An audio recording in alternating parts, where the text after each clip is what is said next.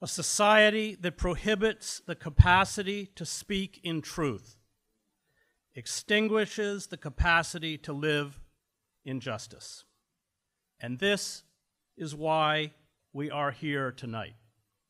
Yes, all of us who know and admire Julian decry his prolonged suffering and the suffering of his family.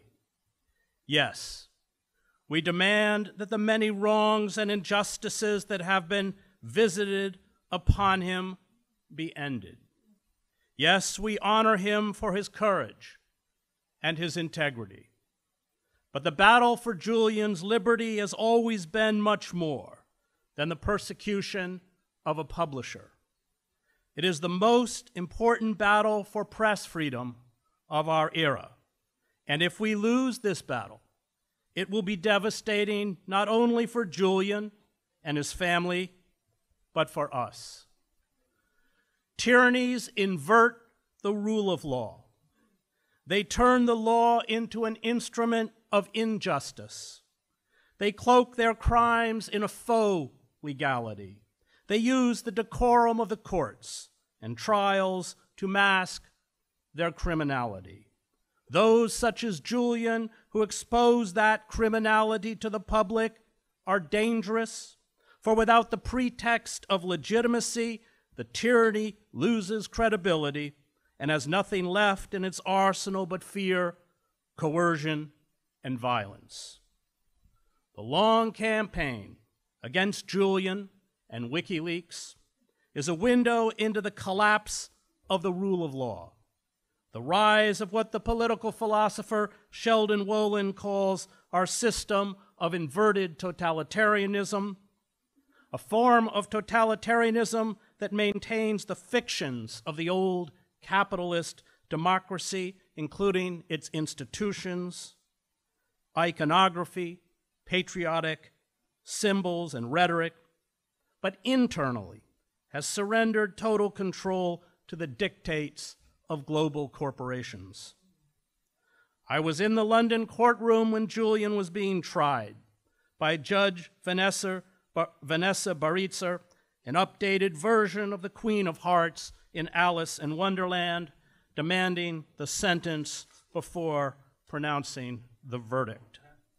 It was judicial farce. There was no legal basis to hold Julian in prison. There was no legal basis to try him, an Australian citizen, under the U.S. Espionage Act. The CIA spied on Julian in the embassy through a Spanish company, UC Global, contracted to provide embassy security. This spying included recording the privileged conversations between Julian and his lawyers as they discussed his defense. This fact alone invalidated the trial. Julian is being held in a high-security prison so the state can, as Niels Melzer, the UN Special Rapporteur on Torture, has testified, continue the degrading abuse and torture it hopes will lead to his psychological, if not physical, disintegration. The U.S. government directed, as Craig so eloquently reported, the London prosecutor, James Lewis. Lewis presented the directives to Baritzer. Baritzer adopted them as her legal decision. It was judicial pantomime. Lewis and the judge insisted they were not attempting to criminalize journalists and muzzle the press while they busily set up the legal framework to criminalize journalists and muzzle the press. And that is why the court worked so hard to mask the proceedings from the public, limiting access to the courtroom to a handful of observers and making it hard and at times impossible to access the trial online. It was a tawdry show trial, not an example of the best of English jurisprudence, but the Lubyanka. Now I know many of us here tonight would like to think of ourselves as radicals, maybe even revolutionaries. But what we are demanding on the political spectrum is in fact conservative. It is the restoration of the rule of law. It is simple and basic. It should not, in a functioning democracy, be incendiary. But living in truth, in a despotic system, is the supreme act of defiance. This truth terrifies those in power. The architects of imperialism, the masters of war, the corporate-controlled legislative, judicial, and executive branches of government and their obsequious courtiers in the media are illegitimate. Say this simple truth, and you are banished, as many of us have been, to the margins of the media landscape. Prove this truth, as Julian, Chelsea Manning, Jeremy Hammond, and Edward Snowden did, by allowing us to peer into the inner workings of power, and you are hunted down and persecuted. Shortly after WikiLeaks released the Iraqi war logs in October 2010, which documented numerous U.S. war crimes, including video images of the gunning down of 2 Reuters journalists and 10 other unarmed civilians in the collateral murder video, the routine torture of Iraqi prisoners, the covering up of thousands of civilian deaths, and the killing of nearly 700 civilians that had approached too closely to U.S. checkpoints. The towering civil rights attorneys Len Weinglass and my good friend Michael Ratner, who I would later accompany to meet Julian in the Ecuadorian embassy, met with Julian in a studio apartment in central London. Julian's personal credit cards had been blocked.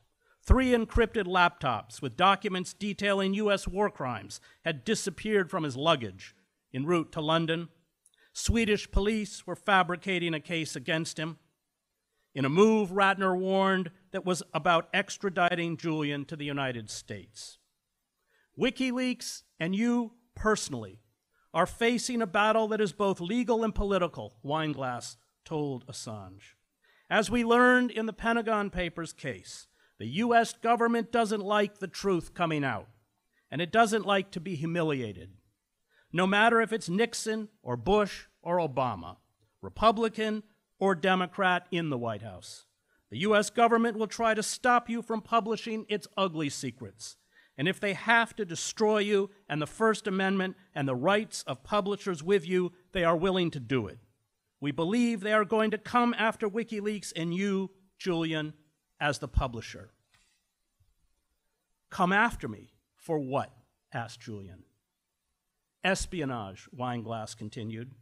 They're going to charge Bradley Manning with treason under the Espionage Act of 1917. We don't think it applies to him because he's a whistleblower, not a spy, and we don't think it applies to you because you are a publisher. But they are going to try to force Manning into implicating you as his collaborator. Come after me for what? And that is the question. They came after Julian not for his vices, but for his virtues. They came after Julian because he exposed the more than 15,000 unreported deaths of Iraqi civilians, because he exposed the torture and abuse of some 800 men and boys aged between 14 and 89 at Guantanamo, because he exposed that Hillary Clinton in 2009 ordered U.S. diplomats to spy on UN Secretary General Ban Ki-moon and other UN representatives from China, France, Russia, and the UK, spying that included obtaining DNA, iris scans, fingerprints, and personal passwords, part of the long pattern of illegal surveillance that included the eavesdropping on UN Secretary General Kofi Annan in the weeks before the US-led invasion of Iraq in 2003. Because he exposed that Barack Obama, Hillary Clinton, and the CIA orchestrated the June 2009 military coup in Honduras that overthrew the democratically elected president Manuel Zelaya, replacing it with a murderous and corrupt military regime. Because he exposed that George W. Bush, Barack Obama, and David Petraeus prosecuted a war in Iraq that under post-Nuremberg laws is defined as a criminal war of aggression, a war crime.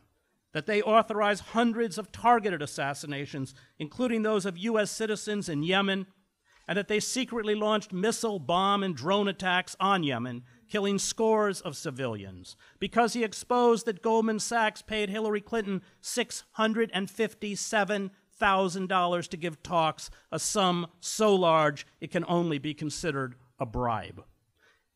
and that she privately assured corporate leaders she would do their bidding while promising the public financial regulation reform, because he exposed the internal campaign to discredit and destroy British Labour Party leader Jeremy Corbyn by members of his own party, because he exposed how the hacking tools used by the CIA and the National Security Agency permits the wholesale government surveillance of our televisions, computers, smartphones, and antivirus software, allowing the government to record and store our conversations, images, and private text messages, even from encrypted apps. Julian exposed the truth. He exposed it over and over and over until there was no question of the endemic illegality, corruption, and mendacity that defines the global ruling elite. And for these truths, they came after Julian, as they have come after all who have dared rip back the veil on power. Red Rosa now has vanished too, Bertolt Brecht wrote about the German socialist Rosa Luxemburg, who was murdered. She told the poor what life is about, and so the rich have rubbed her out. We have undergone a corporate coup d'etat, where the poor and working men and women are reduced to joblessness and hunger, where war, financial speculation, and internal surveillance are the only real business of the state, where even habeas corpus no longer exists, where we as citizens are nothing more than commodities to corporate systems of power, ones to be used, fleeced, and discarded, to refuse to fight back, to reach out and help the weak, the oppressed, and the suffering, to save the planet from ecocide, to decry the domestic and international crimes of the ruling class, to demand justice, to live in truth, is to bear the mark of Cain. Those in power must feel our wrath, and this means constant acts of mass civil disobedience.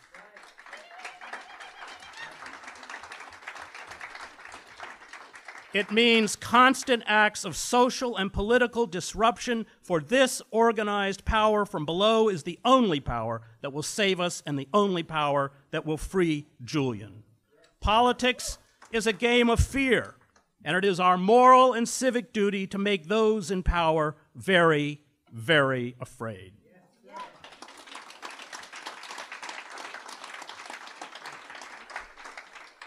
The criminal ruling class has all of us locked in its death grip. It cannot be reformed. It has abolished the rule of law. It obscures and falsifies the truth. It seeks the consolidation of its obscene wealth and power. And so, to quote the Queen of Hearts, metaphorically, of course, I say, off with their heads.